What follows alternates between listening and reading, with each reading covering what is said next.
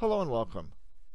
This video is an introduction to modeling markets and is the first in a series on that subject. What is market modeling? Market modeling is used in statistics to determine the odds of what price will do in the future. Market modeling does not predict where the price will go, rather it determines the probability or odds of where the price will go. Market modeling is used many ways. One way that market modeling is used is in the pricing of options and other derivatives. For instance, the price of a call option is based on the probability that the price of the underlying stock will rise up to or above the strike price of the option.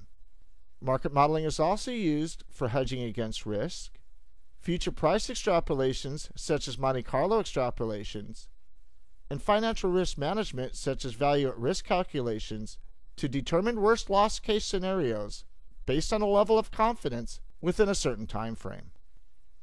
There is more than one way to model markets, but most modeling strategies follow similar steps. To model an asset, we first calculate out the periodic returns for that asset.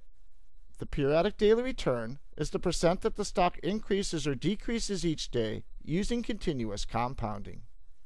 For instance, if we are modeling the future price of a stock, we first calculate out the periodic daily return for that stock over a certain length of time, such as 1 year or the entire life of the stock. We use the periodic daily return to calculate out an expected path of price and a probability range spread or distribution around that expected path of price. The expected path of price is the path that has the greatest odds of occurring. There is more than one method for calculating out the expected path of price. However, one method is to simply use the average of the periodic daily returns.